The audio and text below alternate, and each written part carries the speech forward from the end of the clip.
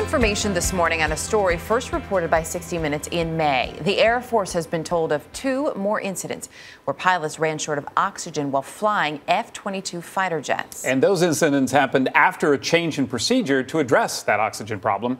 David Martin went up for the experience to experience the danger for himself. The F-22 is on a very short leash, limited to flights within 30 minutes of a landing field. The reason? A mysterious problem that without warning caused pilots to suffer hypoxia, become disoriented from lack of oxygen, a dangerous condition in a high-performance aircraft. Roger, Raptor 1, cleared for takeoff. I experienced hypoxia firsthand in an F-22 simulator as Major Tom Massa reduced the flow of oxygen to my mask. Can you describe what you're feeling to me?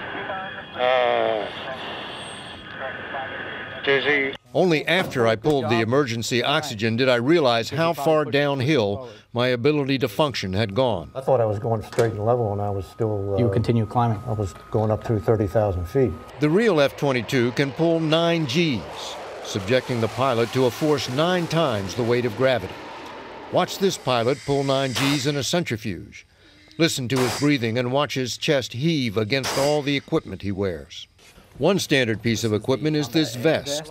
When hooked up to an oxygen machine, it inflates to protect my lungs from exploding at high altitude, but also makes it harder to breathe. That, says Colonel Kevin Robbins, commander of the 1st Fighter Wing at Langley Air Force Base in Virginia, turned out to be the cause of the hypoxia. The vest was inflating every time that you pulled any Gs on the aircraft and staying inflated, which was making it more difficult to take air in. F-22 pilots no longer wear the vest.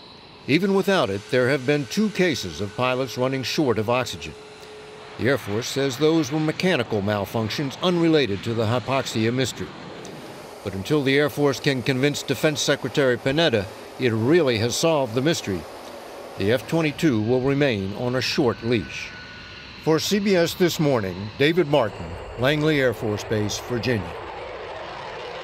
Understandably, still a lot of concern. And scary stuff. It is.